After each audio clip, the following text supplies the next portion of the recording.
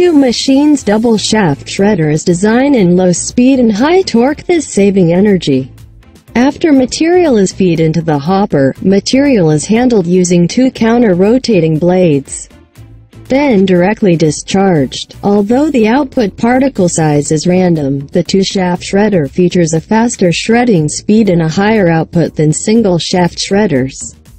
We-Do Machinery's double shaft shredder is composed of motor, hardtooth surface reducer, rotating cutter shaft, movable knife, frame, stand, box body, working platform and other main structures.